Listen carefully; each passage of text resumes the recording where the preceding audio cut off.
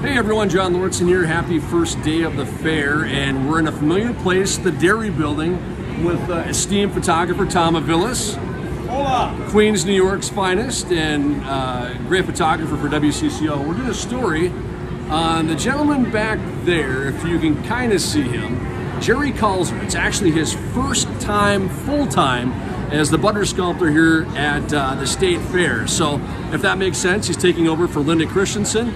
He will be the butter sculptor this year after the two kind of shared duties last year. So he's actually working on Princess Cave, the Milky Way right now.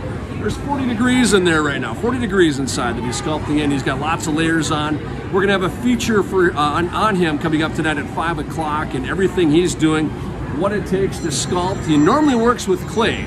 He actually had kind of a tryout for this job with about 5 other sculptors. Jerry won. So here he is, and he's pretty excited. We'll hear from him at 5 o'clock tonight, and just all the things that go into sculpting somebody's head out of butter.